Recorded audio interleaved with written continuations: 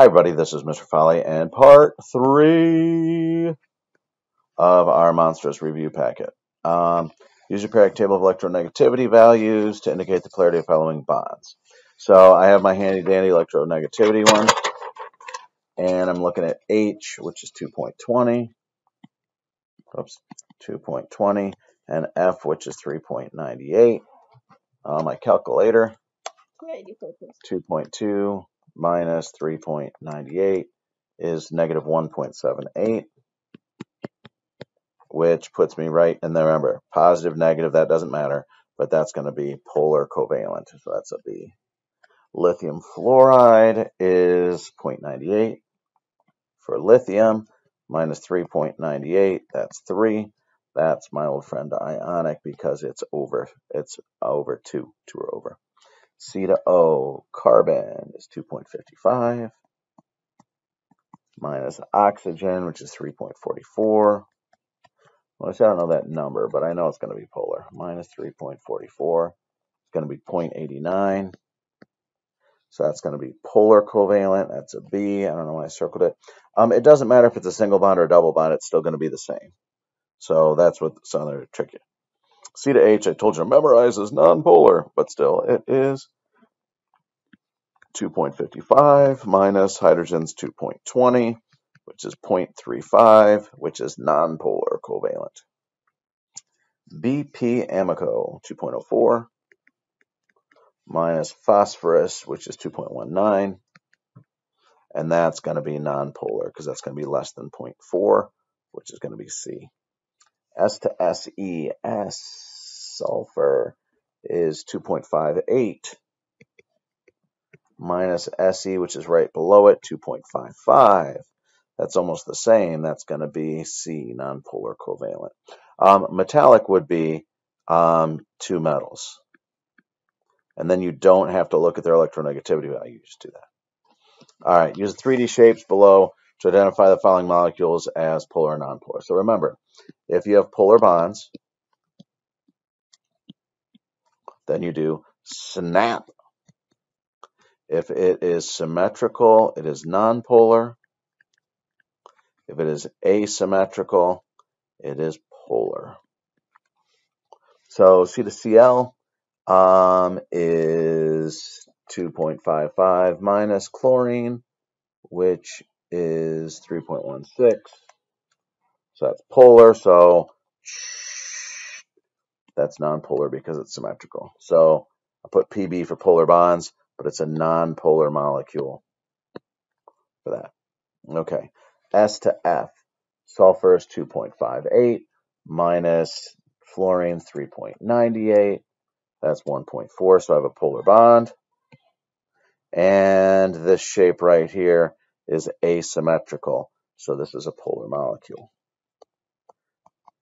Again, the circle test, so you find it in the middle. I think that's my favorite for symmetry. Same directions here. I can tell this right away. This is a symmetrical shape.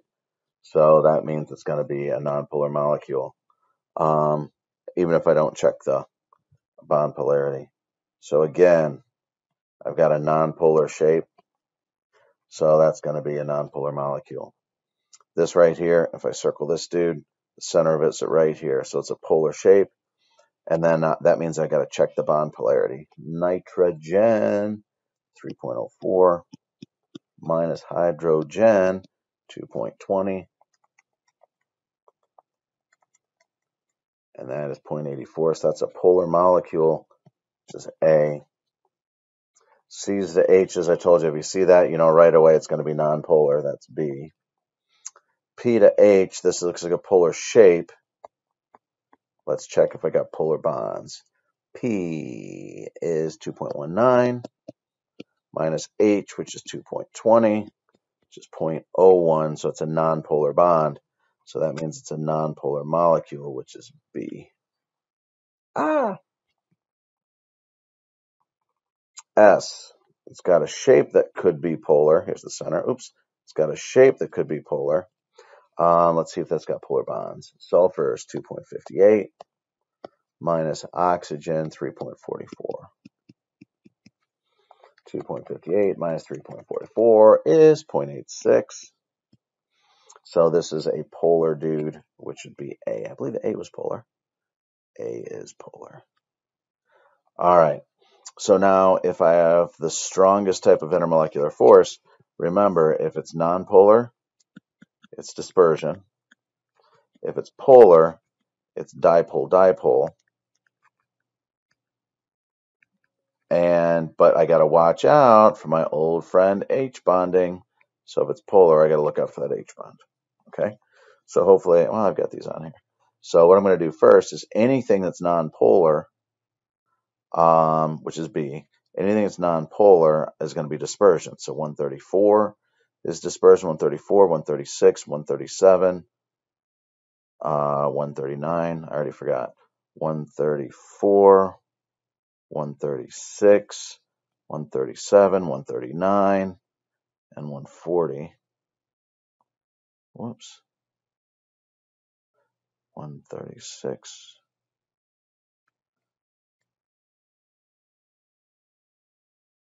139, and then 140. Those are all dispersions. So everything else is going to be dipole-dipole unless I see some H bonding in there. Now, the only one that looks like H bonding to me, remember, it's got to be NO or F, is 139.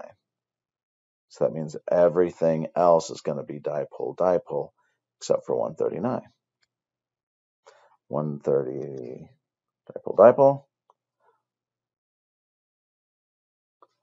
And then 139. Uh-oh. Oh, looks like I need to check my answers again. So let's see here. That's what happens when it starts stringing it along here. So let's make sure we should have dispersion and for 134. So dispersion, dipole-dipole. 134, dispersion, dipole-dipole. Good. 136 should be dispersion, dispersion, hydrogen bond. Whoops, what number was that again? 136. Dispersion, dispersion, hydrogen bond. Good. So 140 is dispersion, and 141 dispersion, and then that was dipole-dipole. That was a lot. Draw a loose dot structure for sickle and state how many bonds and lone pairs it has. So I'll draw it up here. Sickle is Si with 1, 2, 3. I'm going to draw it neater than that. Si has 4 valence electrons. Chlorine has 7. It's going to look like this with the dots around it. Now I want to remind you the lone pairs that we refer to are only lone pairs on the central atom. And I picked sickle here because I didn't want you to be foolish and think that that was a dot that mattered, an electron pair, and it's not. But it has 4 bonds and 0 pairs, and that's 149. Draw SF4, see how many bonds and lone pairs it has. So, man, I didn't give myself much room on here, but you weren't supposed to do it on here. What SF4 looks like is this. F, F, F, F with a pair. Okay, so you start off with sulfur and you've got 2 lone pairs left over. Hey, my dog's here. Hi, dog. And that would be 4 bonds and 1 pair, and that would be seesaw. BRF3. Ooh, that one I actually don't know off the top of my head. I need some space to draw BRF3. So let me do it right here.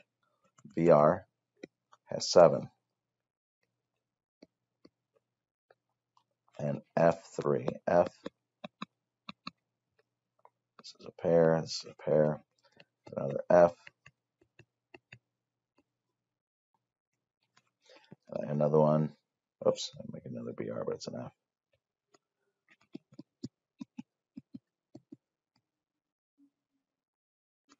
Okay, and then I have 2 electrons here. I'm going to pick them up and make a pair. So I have 3 bonds and 2 pairs. So BRF3 has 3 bonds and 2 pairs. Draw the Lewis dot structure for ALF3. ALF3, remember, aluminum's a weird duck where it only needs 6 electrons to be happy.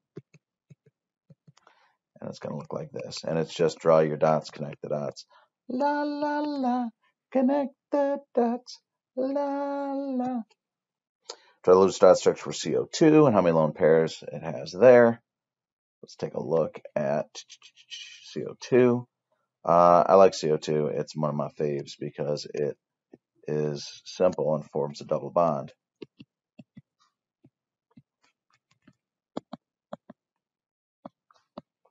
Connect the dots. I'm going to move these two and make a pair, another double bond out of it.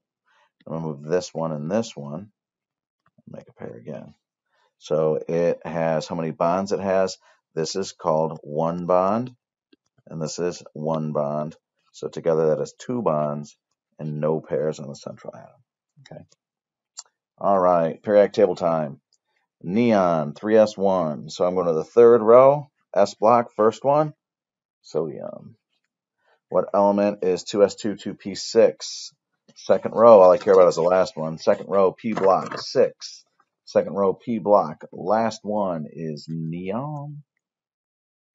Ooh, that one's even highlighted weird. So 5s2, 4d1. 5s2, 4d1. Why? I don't know. What best describes the image to the left? So right here, I see myself an element. Right here, I see myself a diatomic element. I already know it's a mixture. Right here, I see myself a compound. Now, this is not evenly mixed.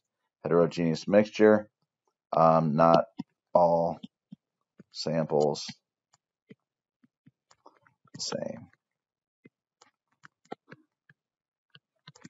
What best describes this? This is one type of particle. That's a compound. What best describes the image on the left? I have a single dot and I have a diatomic. That is a mixture. That's heterogeneous. And not all samples are the same. What's this? This only has one type of deal. One particle. And that's going to be an element. Which of the following is false in regards to a compound? A compound does not have a blend of properties. It does have more than one type of element. Every sample is the same because it's pure. Elements and compounds do have every sample being the same.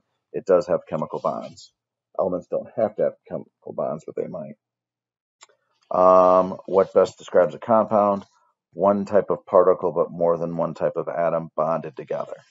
One type of particle and one type of atom, no, that wouldn't be a compound, that would be an element. More than one type of particle, that's a mixture. So I'm done there. If CaSO4 formed a double replacement reaction, what do we precipitate? Yes, the sulfate rule. Sulfates are soluble, except calcium is one of those exceptions. If Na2SO4 formed, would we precipitate? No, sodiums are always soluble. MgNO3 would we precipitate? No, nitrates are always soluble. If Kf formed in a double replacement reaction, would it be a precipitate? K is always soluble. No. Why does N form N-3? So whenever we have nitrogen, it always forms N-3. So why do ions form? They form to fill their valent shell. Okay. Why does Na form Na positive? It fills its valent shell, but remember, this is losing. So I was looking to see in case it had a choice of empties its valent shell. Emptying the valence is the same thing as filling the outer one, so just kind of be aware of that. Why does F form F-1? Again, it fills its valence shell. Here we go. What are the products of the reaction above? Aluminum and silver are going to try and replace each other. Aluminum is above silver on the activity series, so it's going to happen. And we got AlNO3 taken 3 times plus silver. Check your charges. BaOH taken twice plus HNO3. I'm going to get BaNO3 taken twice plus HOH, which is water. What are the products of the reaction above? Notice I had to check my charges. Barium nitrate and water. Oops, I didn't mean to make that 2 so big, but I did. Au plus FeCl3. Fe is here, gold is here. Because gold is lower, oh, it's sad, and no reaction. Oh, look, I know this one. It's combustion. CO2 plus H2O. How do I know it's combustion? Ch something and O2. Na3PO4 plus AgNO3. I'm looking at double replacement again. I got NaNO3. The charges are plus 1, minus 1, so that's good. Plus Ag3PO4. And Y? Plus 1, minus 3. Okay, remember I'd erase those. But this reaction happens because this is a solid. This is aqueous. All sodiums are soluble. Phosphates are insoluble if you're not group 1. So Ag3PO4 and NaNO3. Oh, look, a little synthesis. Let's bump them together. Calcium oxide. Calcium is plus 2. Oxygen's minus 2. So no subscripts. In the compound Na3PO4, the sodium part of the compound, it's Na positive. That's a monatomic cation. Positive. Compound Na3PO4, what is the phosphate part? Hey, PO4 has multiple parts. That's polyatomic. It's negative. It's an anion.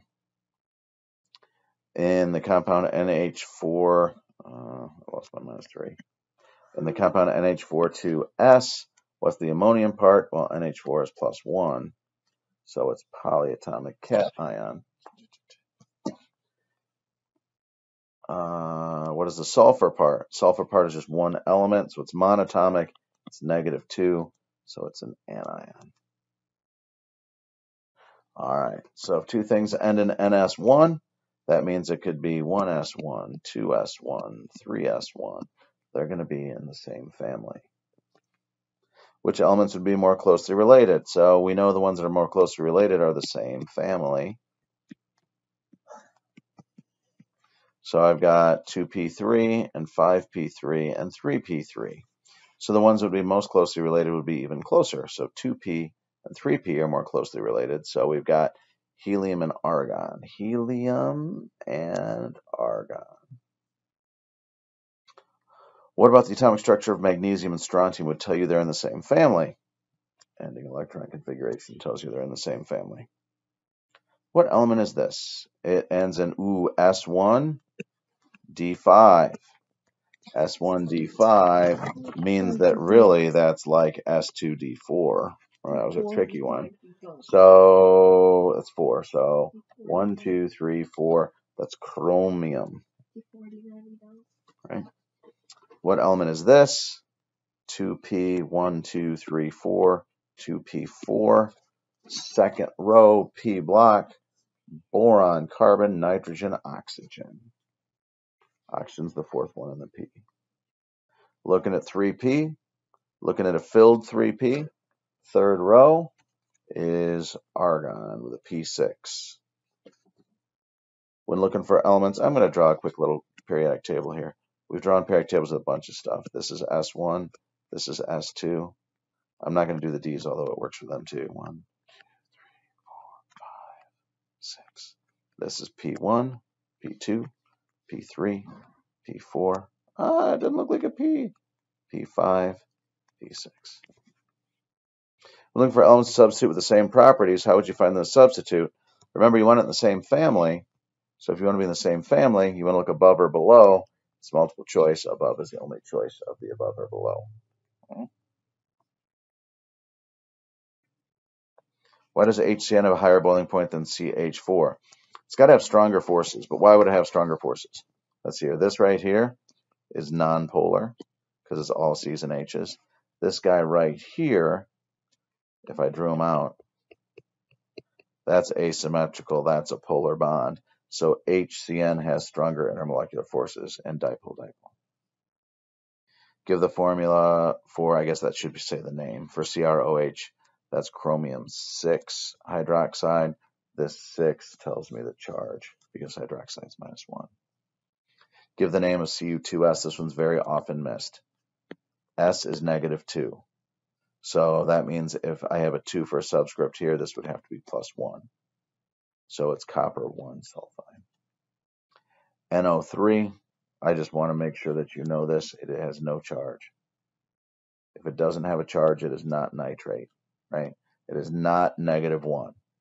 So it's two nonmetals, so I use prefixes. Nitrogen trioxide.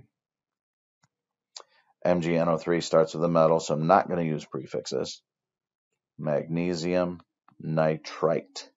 Magnesium nitrite. And it's that because nitrate is NO3. All right, nonmetals, prefix time. So it's going to be phosphorus, got 3 bromines, tribromide. Manganese 2 sulfite, so that means Mn is going to be +2. Sulfite, I've memorized my ions to be SO3 -2, MnSO3. Formula for ammonium sulfate. Ammonium NH4 positive, sulfate SO4 -2. Got to throw a 2 around there and not leave ions on there. NH4 2 SO4. NH4 2 SO4 is B. Sulfur hexafluoride, I'm hearing prefixes, so I just do what it says. Sulfur is 1 sulfur, hexafluoride is 6 of those. Carbon monoxide, I knew that one from before. Whoa, it's got a little mussed up, didn't it? But it is E. Dinitrogen, that's N2. Trioxide, that's O3. That's D. Silicon dioxide. Silicon means 1 silicon, dioxide means O2. Boom. All right, 2O2. Carbon, carbon. Remember, there's no such thing as Cl.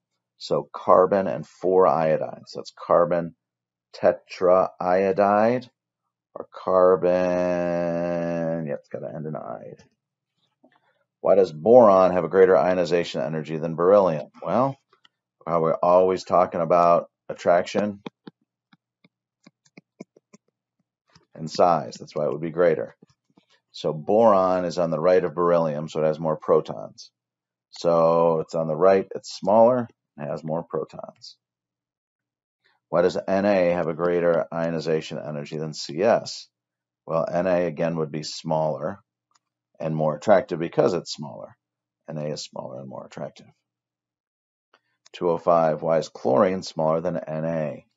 Na is here, Cl is way down here. It has more protons, that pulls in the electrons more. Boom. What is the atomic mass of hafnium? Okay, out of 100, every 100 atoms, this is what you wanted to see. Out of every 100 atoms, 5 have a mass of 176, 19 have a mass of 177. So what we're going to do is the formula is percentage 1, times mass 1, plus percentage 2 times mass 2, and I'm going to keep going, but I have to make sure that my percentage is in the decimal form. So I have 5 out of 100 would be 5%, so 0.05 times 176 plus 19 out of 100, 0.19, have a mass of 177. I got one more here. 27, I got more than 27, geez. So 27 out of 100 is plus 0.27, 178. I gotta go to the next line. Plus 14.14, 179. Wow, that's a lot. Plus 0.35 times 180. And I put all that in my calculator, and I get, and I get, let's see here, 0.05 times 176 plus, now I'm going to parentheses this guy, 0.19 times 177, close parentheses, plus parentheses, 0.27 times 178, close parentheses, plus parentheses, 0.14 times 179, close parentheses, plus parentheses, 0.35 times 180, close parentheses, hopefully I get something at 178.55, close enough, right? We know it's going to be the decimal form, so 178 is not there, okay? So there we go. And what I did, I cheated a little bit. I just wrote down what the average mass was from the periodic table, so it should be close to that. Calculate the atomic mass of lithium, which has 2 isotopes of the following atomic masses and abundances. So U is just another unit for mass. So we're looking at 0.073. I parentheses too quickly. Times 6.017 plus 0.927 times 7.018. And that's going to be 6.94. What element does calcium plus 2's electron configuration match? Well, calcium has 20 electrons, but calcium plus 2 would have to subtract 2 electrons. That's going to be 18, which is argon. What element does F minus 1's electron configuration match? Well, F has 9, and F minus 1 would have to add 1, which is going to be 10, and 10 is my old friend neon. So remember, when you're figuring out how many, you do the opposite of what the charge is to figure out how many electrons you have. All right, metals, nonmetals, and metalloids. What type of element has luster? Metals. What type of element conducts electricity and is dull? Conducts electricity is metallic, dull is non-metallic, that's metalloid. What type of element does not conduct electricity and is brittle? Those are both nonmetals. What type of element is malleable and conducts as a solid? Those are both metals. What are the missing coefficients? Oh, man. Okay, so I've got 2 aluminums on the left. I need 2 aluminums on the right. Boom. I've got 3 sulfates on the left. I need 3 sulfates on the right. Boom. I've got 1 potassium on the left. I've got 6 on the right. I got to drop in a 6. So that'll work. I got 6 hydroxides. I got 6 hydroxides. Hey, that's it. So I got 1, 6, 2, 3. 1, 6, 2, 3. There you go. What are the missing coefficients for this one? Chromium's 1, chromium's 1. Iron is 1, iron's 1. Nitrate is 2, nitrate is 3. Okay, so I got to go for the smallest number 2 and 3 fit into. So I'll put a 3 here. That gives me 6 nitrates. I'll put a 2 here. This gives me 3 irons. This 2 gives me 2 chromiums. 2, 3, 3, 2. 2, 3, 3, 2. Let's see. All right, and then we get the bonus ones.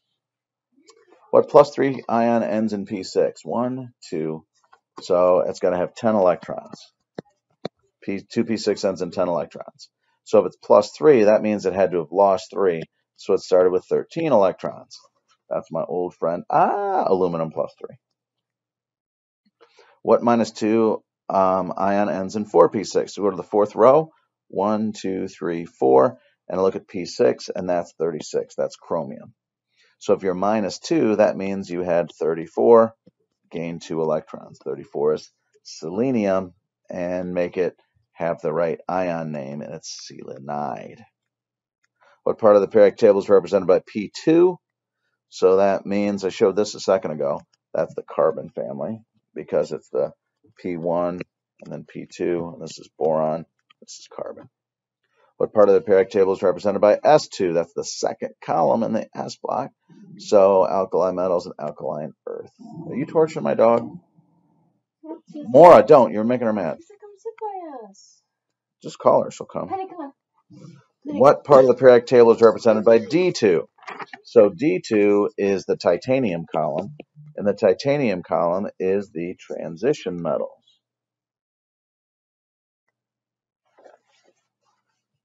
All right. What part of the periodic table is represented by F2?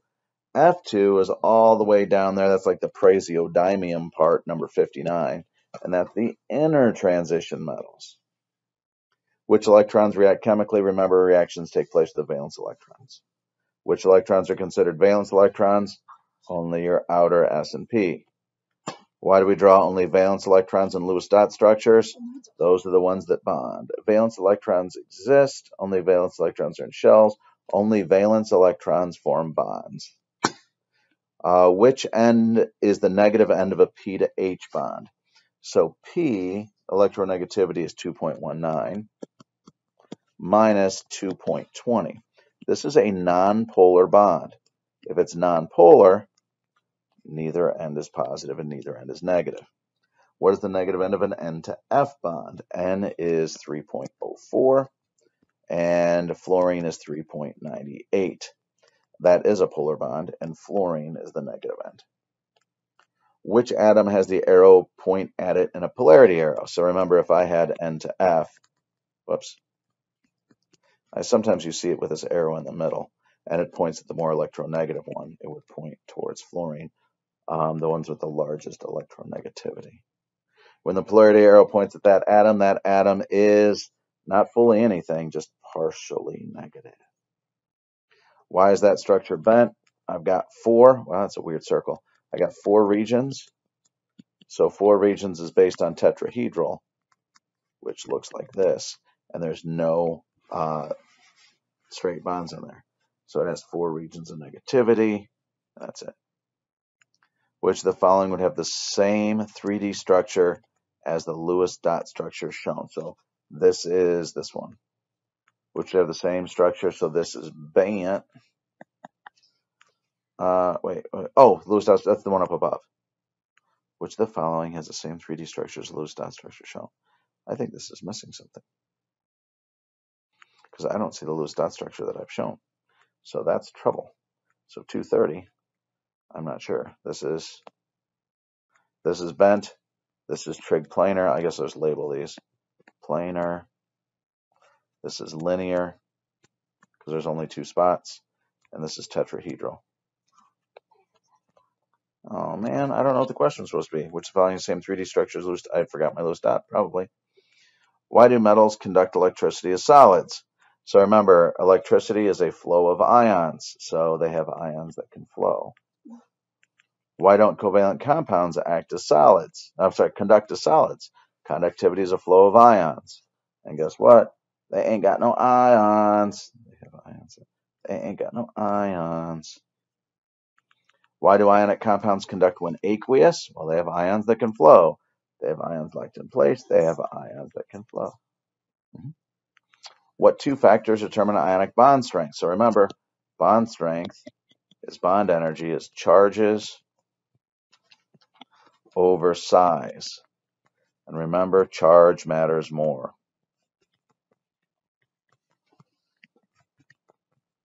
So really, you'll see it as Q1, Q2 over radius squared.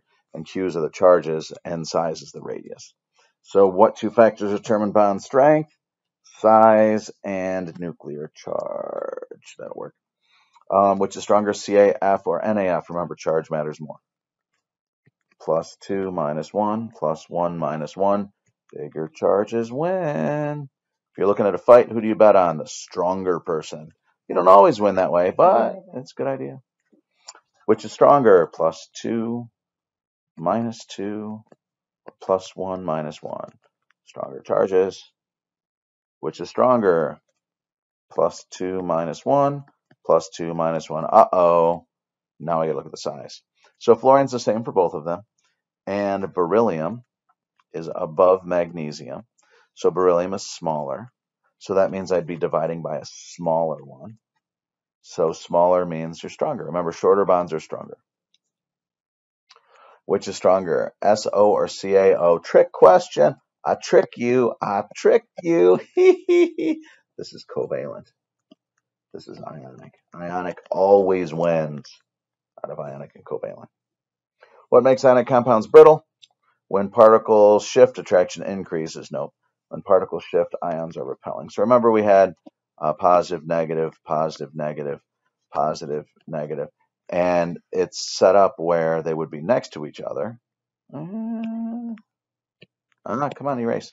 Negative, positive, negative, positive, negative, positive. And remember, this is 3-dimensional. So if this shifts even a little bit, the likelihood of anything being messed up. So if this guy right here, can I move my, I almost can. Oh, I'm in trouble now. So if this guy right here shifts even a little and becomes negative, positive, there's enough repulsion that it's going to happen. So why are they brittle? They shift and the ions start repelling. Why are metallic substances malleable? Because they have those electrons that are free flowing, they can reform their bonds. When particles shift, bonds reform easily. That might have been the end. It is! Woohoo! You saw this took me a while. I hope you enjoyed it. Let me show you this last part. I know I did. And I hope it leads you to an A++++ on the final. Good luck on your final. Doodles.